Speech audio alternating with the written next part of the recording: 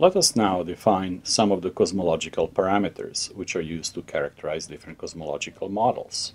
The first of them is the Hubble constant, or more accurately, Hubble parameter, because it's not constant, it changes in time. It is defined as the ratio of the time derivative of the scale factor by the scale factor itself, the normalized slope of r of t curve. Today, its value is roughly 100 kilometers per second per megaparsec. Remember, this is the slope of the Hubble diagram, which plots velocity versus distance, thus the units. Since it's length over time in the numerator and length in denominator, its dimensions are 1 over time. Essentially, Hubble constant gives the scale of the universe. It's a slope at a given time, and therefore, when you draw a tangent on r of t curve, its intercept on the time axis gives you inverse of the slope, which is 1 over Hubble constant, which is also known as the Hubble time. And that's roughly some 10 billion years or so in modern cosmological models. This is close to, but does not have to be equal to, the age of the universe at that time, t0. If you multiply Hubble time by the speed of light, which is length over time, then you get a Hubble length. The next one is the density parameter. It characterizes the mean density of the universe at any given time.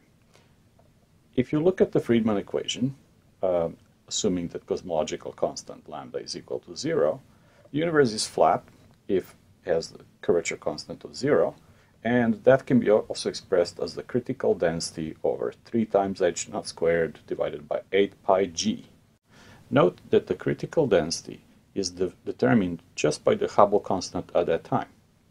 The ratio of the actual density of the universe to this value gives the omega matter, the density parameter. If the density is exactly equal to critical, then omega matter is 1 and universe is flat. The next would be the dark energy density parameter. Just like mass has a mean density, so would the energy, and we know that from observations now that actually the universe does have a mean energy density. It is defined from the cosmological constant according to this formula, and the total matter energy density would be then simply a sum of the energy density of the matter and energy density of the vacuum. We also define the deceleration parameter, often designated with lowercase q or q0 at the present, which in the absence of cosmological constant reduces to 1/2 of the density parameter. But if the cosmological constant is present, its value is different. So this is what cosmological parameters do. Hubble's constant gives the overall scale of the universe, temporal and spatial. It does not depend on the density of the universe, cosmological constant, or anything else. The other parameters, omega matter, omega vacuum, and so on, determine the shape of the r of t curves and do not depend on Hubble's constant. Therefore, their measurements will be really done in a different way and completely independent. You can determine scale of the universe without knowing what its density or whether it has dark energy or not. Conversely, you can find out the mix of the densities in the universe without knowing accurately its overall scale. This is done through cosmological tests, which we will describe later. So let's have a few notes here. Hubble parameter is often or always called Hubble constant, and it's sometimes written in the following normalized form. We divide actual value of Hubble constant, which is usually expressed in kilometers per second per megaparsec, by 100, and that is denoted with lowercase h, normalized Hubble constant.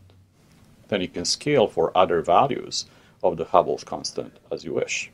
Sometimes it's divided by 70, which is actually very close to its present value, and that's denoted as little h with the subscript 70. And that is Hubble constant in units of 70 kilometers per second per megaparsec. The current value of the critical density, which is determined entirely by the value of the Hubble constant, is approximately 10 to the minus 29 grams per cubic centimeter, including both matter and energy.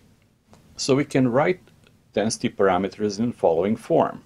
that omega of the matter, omega of the energy density or vacuum, plus omega curvature all add up to 1.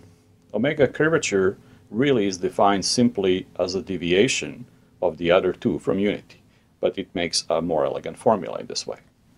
So now, when we look at the definitions of these parameters, as shown here, we can plug those in Friedmann's equation.